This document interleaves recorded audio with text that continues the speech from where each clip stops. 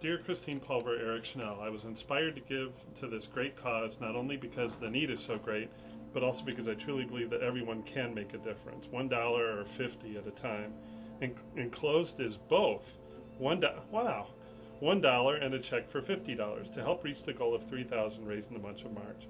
Thank you for all you are doing for others. Sincerely, and then they give the donor's name. So Keystone, you said, took in $143,000. When you say dollars and pounds. Wait, excuse us. No worries. It's the count that Minnesota Food Share uses. Okay. Is they lump dollars and pounds together. That's the way they come up with their $10 million in pounds. They may have three. Do you mind telling the folks about that? Sure. We just ran some numbers here. Yes. And that your donations through Positive Change bought 11,428 pounds of food, and that would feed 571 people for 4 days. Isn't that amazing?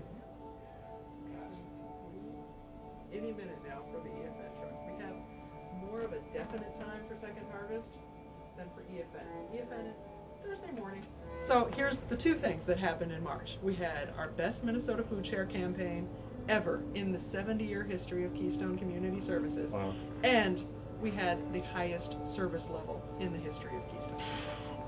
We served 4,932 people. Holy buckets in 1 month. In 1 month through 3 offices.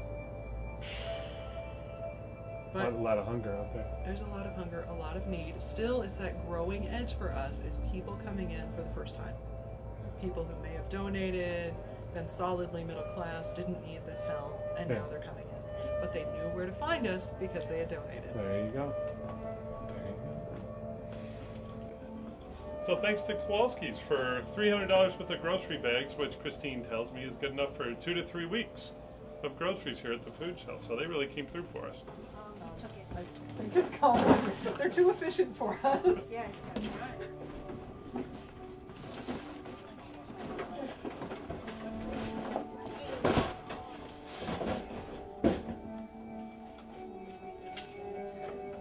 Must be melted boxes out there.